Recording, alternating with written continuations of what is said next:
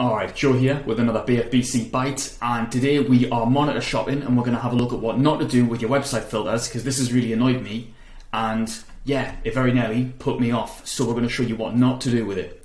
So yeah, like everybody else that's working from home in the world, I'm after a new monitor and 248 results, don't want to do that. Filters are saving my life right now. Pick a resolution and then I want to get down to a certain size as well. I'm not set on anything in particular. I'm thinking between 24 and 27 inches should be more than enough. So there's these three options here. Just when I go through, take them all one by one.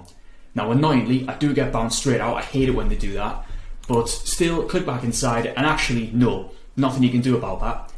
You're completely locked out of picking the other options because the filters don't really play nice with each other.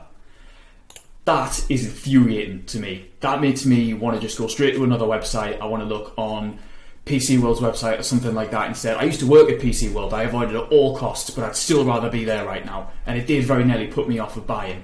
The way you want to do it is the way Gymshark have done it. Of course, Gymshark have done it the good way.